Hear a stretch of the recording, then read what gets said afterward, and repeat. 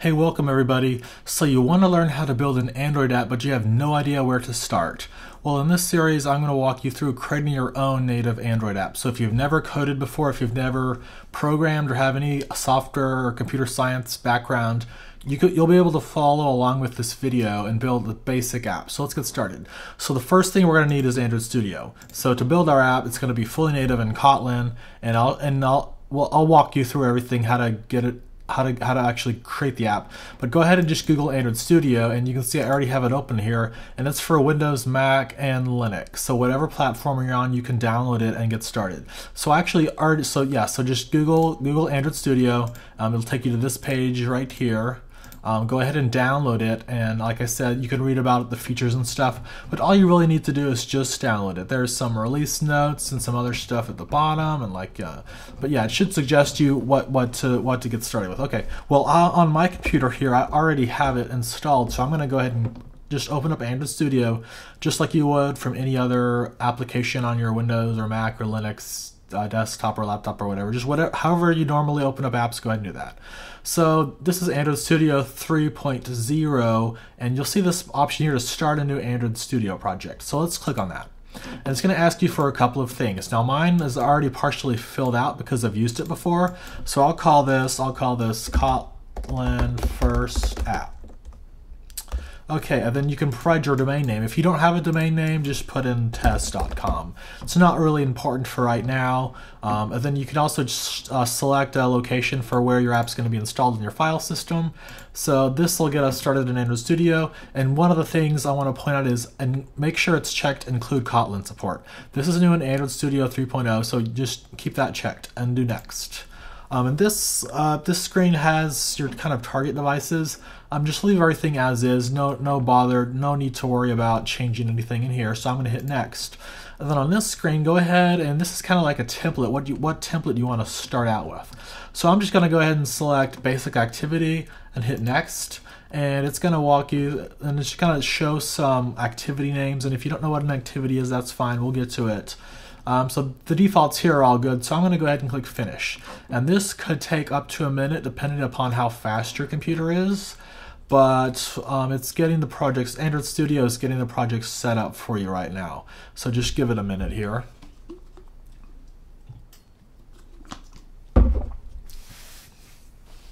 And you can see it's loading it, and if you notice, you'll see what this kind of looks like an Android screen in front of you. So this is your very first Android project, and this is the default template.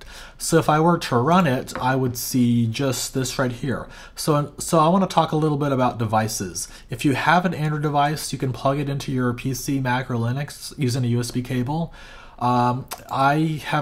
It's been a while since I've done Android app development on Windows. I usually use a Mac or Linux.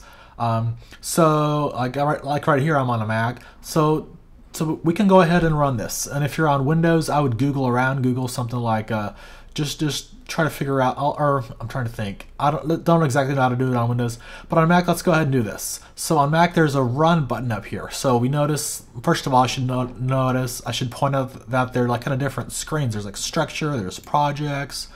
The defaults are going to be good right now. You can kind of resize things, but just to get something up and running, let's go ahead and see how we can actually run this on a device or an emulator. So if you have Android Studio, you have access to a lot of emulators. So you see this screen here, it says Hello World. I'm going to go up here to the top left of the screen and see this button that says Run App, or you can do the keyboard shortcut, but I'm going to go ahead and click on that. And if you have a device plugged into your Mac or Windows or Linux box right now, you'll probably see it show up here under connected devices, so just plug it in. And you're going to have to enable developer mode, I think, on your Android device. So different manufacturers do it differently. Okay, but for now, let's just go ahead and use an emulator. An emulator is kind of like running a virtual phone. Instead of actually having a device plugged into your computer, you can have a device on your screen. It's kind of like a simulator, but it's called an emulator. So I'm going to go ahead and so I have a couple of devices here that I've used in the past. So you're not gonna, I don't think you're gonna see those in the new Android Studio. So go ahead and click Create New Virtual Device. And you have a number of options you can choose from. I'm just gonna select Pixel 2 XL on a phone, Pixel XL2, and it kind of has some information about it. I'm gonna hit Next. Then you're gonna need to decide what flavor or what version of Android you wanna pick for your emulator. So you can just select Oreo, which is what I would recommend, or whatever it's recommending. There's Oreo is probably a good choice. I'm going to go ahead and hit cancel here. But if you don't have an emulator already set up, you can hit the next button and get set up with that. So I'm not going to do that right now. I already have one set up. So it's Pixel XL API number 26. And so just to clarify, so you have your app here.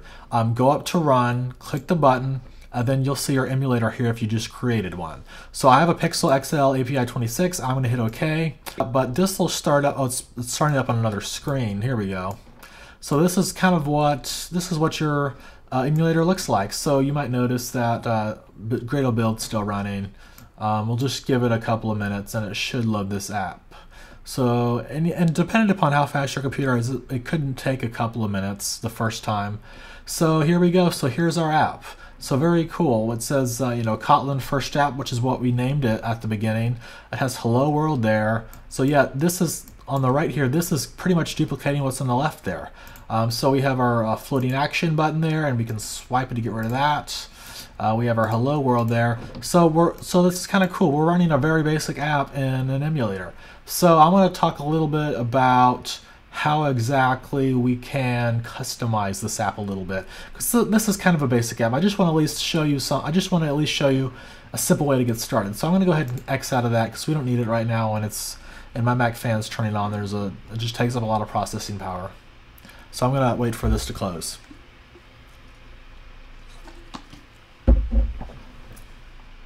Okay, cool. So one of the things that you might notice is you see a bunch of file names over here on the left. So the ones we're mainly concerned about is, so in this mode right here, so on the left side, make sure you have project selected. So project, and then come up to here, and then make sure you have Android selected. And then you see these little icons you can actually open up. It's kind of like a folder structure. So open up App, Resources, Layout, and Content Main. And if you'll notice, you have tabs up here. So I can open up lots of files. I want to open up that file. I want to open up that. I'm going to open up maybe some Java files. And I can have a lot of these files opened up. So you can switch between them by using the tabs at the top. You just kind of like select one or the other. So, and so that's kind of how you manage it. And there are little X's up here next to the tabs. So if you want to close, say I want to close this one, I could just close out of that. But the file we're concerned about is under App, Resources, then Layouts here. And again, I'm in the Android mode there. Okay, so I'm going to double click on Content Main, and it's already open up here, so sure enough. So I'm going to go ahead and see where it says Hello World. I'm going to go ahead and click that button or click that text. And you notice you'll see some kind of blue guidelines. So you see, oh, and also I should point out, you can switch between code mode and kind of their layout editor mode, which makes it a little bit easier. Down here at the bottom left, you can switch. This is the code behind it, basically. So this text view and constraint layout and all this kind of stuff, which we'll go over in a little bit. But just stick with design mode. Okay, so click on that. And then if you notice, you should see. I think I closed it, but if you don't see this. Click Attributes over to here on the right side. So on the right side of your screen, click Attributes, and you can actually change what this text says. So I'm going to go ahead and search for text, and you can see I just did that using. So let me close that again. So you have open Content Main. It's up here in the tab. Select the element that you want to change, which here is Hello World. Click on the attributes on the right. Then go to the search box and search for, actually it's open up right here. And I think it'll be open up on yours also. But see where it says text view, then it says text. So let's name that to Daniel Malone. And I'm going to hit enter. And you'll notice that instantly now over here on the left side of our app, and I just closed that, but that's how you get to it anyways. But actually, it's not selecting anything, so that's why you don't see it. But see, our text here is Daniel Malone. So let's go back up to our Run button. I'm going to hit the Run button. And then again, if you have a physical device, you'll see it up here and you can double click on your physical device. Otherwise, click on your virtual device and hit OK. This will take probably a couple of seconds to get up, so let's just wait here. And here we are. It says Daniel Malone now. That's pretty cool. So this is your very first basic app. And over the coming months and over the rest of the year, we're going to be modifying this.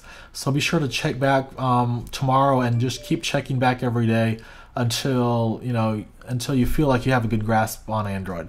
Okay, so we changed it to Daniel Malone, but there's actually a lot of stuff we can change. So I'm trying to think what else I can show. I just kind of wanted to get you started off getting something you can run on a physical or virtual device.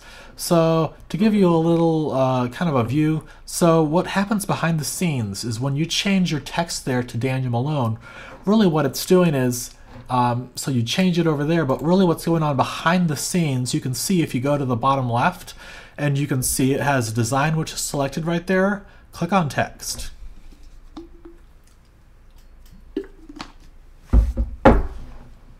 And you'll notice that this looks kind of confusing. You see all these, you see Android, you see app, you see constraint layout, you see parent everywhere. Kind of looks kind of complicated, but there's only really one thing you need to modify here at this point. Well, you don't need to modify it, but we're going to modify it just to show you. So if I switch back to design mode, you'll notice, see how it says Daniel Malone? If I go back to the text mode, which shows us our kind of the code behind what goes on behind the scenes, and again we're in content main.xml. You'll notice that hey, we just find the thing that says Android text equals. And so instead of having to select it over here and go to the right and type out something, you'll notice that we could go into our text mode and we can do the same thing here. So we can do visit Daniel Malone. So I'm going to save that and go back to design mode, and now it says visit Daniel Malone.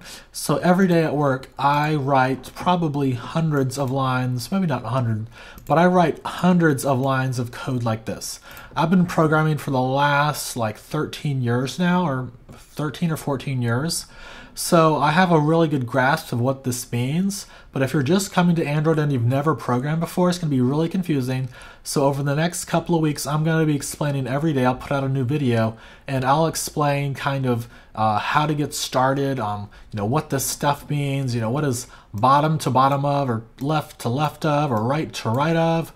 I'm going to go over all that kind of stuff. So, but the important thing to notice is that we have something up and running. So if I open up my emulator again, you see we have our app called Daniel Malone. Okay, well, I just thought of something else we can change. Okay, so I'm going to go ahead and click, so I'm in Android right there, and on the left side under project, I'm going to click on the icon right there to close everything.